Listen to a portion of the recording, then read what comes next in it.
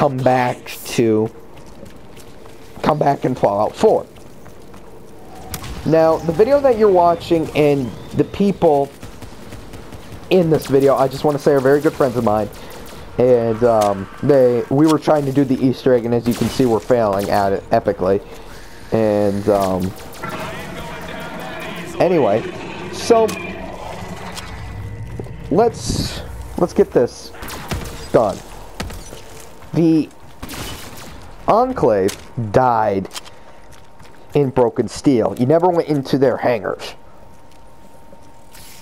What do you think were in those hangars?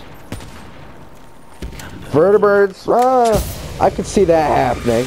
But then again, what I could also see happening is a Prydwenth. The Enclave isn't stupid. We all know this. And most of you have contemplated, if they do return, what would you do? I want you to contemplate that in the comment section. I also want you to put what you think in the comment section below. What I have to say might intrigue some of you, and some of you might be like, why is he doing this? So, the Enclave have access to a lot of resources. We all know this. They had access to an offshore rig. Now, when, as this gets going, this was brought to me by a little birdie, a very good friend on Xbox One. I don't play Xbox One.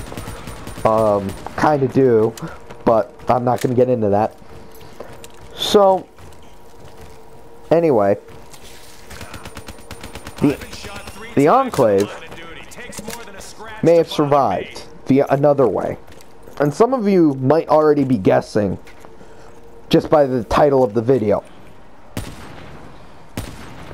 Now, the video's title and what this is about are going to be probably very difficult to explain. But when you start watching it, you know. The Enclave may have survived via the Outcasts. The Outcasts were killed off by the same by somebody on the inside. I'm not familiar with who. I haven't played Fallout 3 in a long time. And, so, now that we know that they're dead, the Enclave could have taken over their personalities and come back when, like, Maxon came into power. So, if you think that's far-fetched, tell me.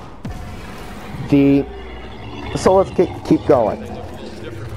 We know, where's the evidence for the Enclave being in the Brotherhood? Their hatred kind of explains a lot of it towards mutants. Think about that for a minute. And Deacon also remarks that they had never been, I believe that he remarks that they haven't had this much hatred. I'm sorry if I'm getting a little bit tongue-tied here. I'm having a lot of brain farts all at one time, so I'm sorry. But anyway, Little Birdie calls this the Brotherhood midlife crisis. I'll let that sink in. So if you think that this theory could be entirely possible, please tell me in the comment section. If you think it's nowhere near possible, and you think so, tell me, and tell me what you think might be the source of the Prydwenth, or do you think that they just built it? It's up to you guys. Please tell me, and I'll see you guys in the next video.